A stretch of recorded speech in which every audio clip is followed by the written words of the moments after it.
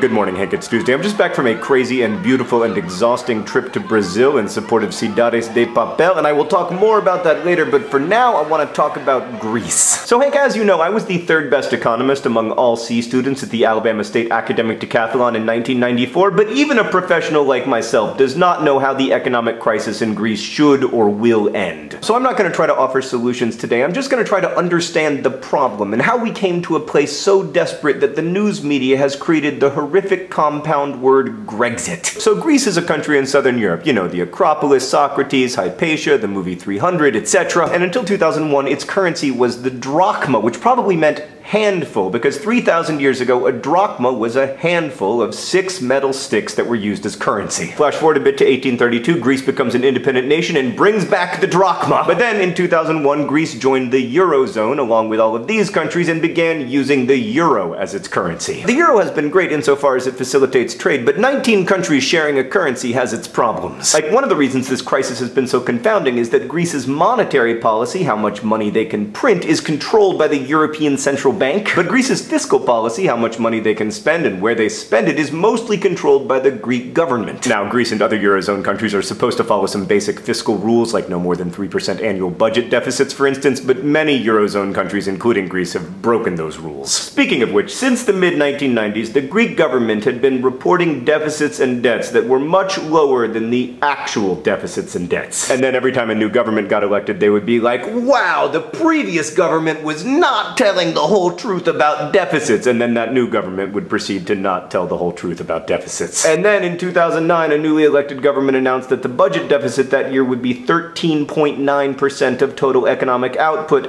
and that the numbers had been fudged for some previous years. How did it get so bad? Well, that depends on who you ask. Some people point out that Greece's labor costs got much higher after joining the Eurozone. They probably had too much debt to start. There was a huge problem with tax evasion in Greece. And when the 2008 US recession became global, Greece was disproportionately affected because two of its biggest industries are shipping and tourism, neither of which fare particularly well in recessions. Now, I want to emphasize that it's not always bad for a government to run a deficit. If that deficit can be invested in ways that grow the economy and increase the tax base, it will increase government revenue. It's a virtuous cycle. For instance, the United States has a strong economy, and we've been running a deficit quite consistently for 50 years. But Greece's situation is different. They'd been able to borrow money at low interest rates ever since joining the euro because people figured they were a safe bet, right? The euro is safe. But with these revelations in 2009 that Greece's deficits were so high, investors started to get nervous and they started to ask for higher and higher interest rates in exchange for loans. Greece needed that money, so it had to accept the higher interest rates, which made its deficit problem worse, which made the interest rates go up. That's a vicious cycle. Okay, Hank, so by the spring of 2010, the problem had become so bad that a younger and more promising version of myself discussed it in a Vlogbrothers video. Also, it was so bad that the European Commission and the International Monetary Fund came to Greece's aid with a 110 billion euro bailout. The European Central Bank also helped out by buying some Greek debt and giving Greek banks access to capital, and these three institutions came to be known as the Troika. Now, this all may seem very generous of Europe and the IMF, but one, it was a loan, not a gift, and two, back then the Eurozone was feeling contagion jitters. Interest rates were also starting to creep up in Portugal and Ireland and Spain, and there was a real fear that the whole Eurozone might fall apart, and that would be disastrous for trade. It would also lead to a big worldwide recession. Furthermore, most of Greece's debt was owed to German and French banks. So in a way, the governments of the biggest countries in the Eurozone were lending money to Greece so that Greece could pay back the banks of the biggest countries in the Eurozone. So in exchange for these loans, Greece agreed to austerity measures. Basically, they raised taxes and cut pensions and other benefits. And this kind of worked insofar as Greece did decrease their budget deficit from 25 billion euro in 2009 to just 5.2 billion euro in 2011. But it also caused the Greek economy to contract dramatically. People had less money to spend as their pensions shrank and their taxes rose, and that in turn led to the failure of businesses and fewer jobs. And as the economy shrank, so did tax revenues, because the economy is the thing that governments tax, and in the end, nothing really got better. Greece still didn't have a sustainable economy, so in 2012, the Troika loaned them another 130 billion euro. And then over the last couple of years, there were some real signs of life in the Greek economy, and it looked like things were starting to bottom out. But unemployment is still over 25%, and I want to emphasize that economic crises are also humanitarian crises. 30% of people in Greece now live in poverty, and almost 1 in 5 doesn't have enough money to buy food that will meet their daily nutritional needs. The Greek depression has been as deep as the United States' Great Depression, and it may not be over. But from a wider European economic perspective, things have gotten a lot better in the last 5 years. Private European banks own much less Greek debt than they did in 2010. The economies of Ireland and Portugal are much healthier, and so it's much less likely that the Greek economy collapsing or even Greece exiting the euro would be catastrophic for the rest of Europe. Okay, so flash forward to the end of last year, a new leftist government is elected in Greece, and they say no more austerity. We can't take it anymore. Their argument, and many economists would agree with this, is that austerity will never work because the economy just keeps shrinking and shrinking and shrinking at least as fast as the deficit does. In response to this, the Troika stopped sending loan payments, and then there were a bunch of negotiations, and then the Greek government put it to a referendum. Should we continue with austerity so that we can get this loan money, or should we just say no? And then on July 5th, the Greek people voted overwhelmingly to say no. Now, technically this was a symbolic vote because the Troika had pulled their offer off the table on June 30th. But yeah, that's how we got to where we are. Now, without these payments coming into Greece, there is suddenly a very serious liquidity crisis in Greek banks. Basically, Greek banks may have only 500 million euro left, which is like 45 euro per person in Greece. Many ATMs are out of cash, others can only dispense 10 euro notes because they're out of 20s. And if this continues, Greece will be forced to print some form of alternate currency to make payments to retirees and government employees. And that would be the so-called Grexit, a Greek exit from the Eurozone. And nobody knows quite what would happen then. I mean, what the economic implications would be, but also the political and legal ones. Now, Hank, normally in a situation like this, 25% unemployment, shrinking economy, liquidity crisis, Greece would just print more money. But they can't because they're part of the Eurozone, and as previously noted, the European Central Bank decides how much money to print. And that gets to the root of the problem. The Eurozone wants to be a transnational currency, but each country inside of it answers to their own citizens. Germany doesn't want to print more money. It would be bad for the German economy, and they're not keen on sending more money to Greece. From their perspective, it's not their fault that Greece can't pay their debts. But from a Greek perspective, it's hard to see how that country has benefited from these so-called bailouts. Many Greeks feel that the Troika's bailouts really only bought time for other European nations and their banks to distance themselves from Greece's financial problems. Hank, this inability to decide just how unified they should be is the real existential problem of the Eurozone. Obviously, Hank, there's a lot of blame to go around here, but in the end, if you can't listen to the narratives of others, if you can't construct an idea of the Eurozone in which all members are members of some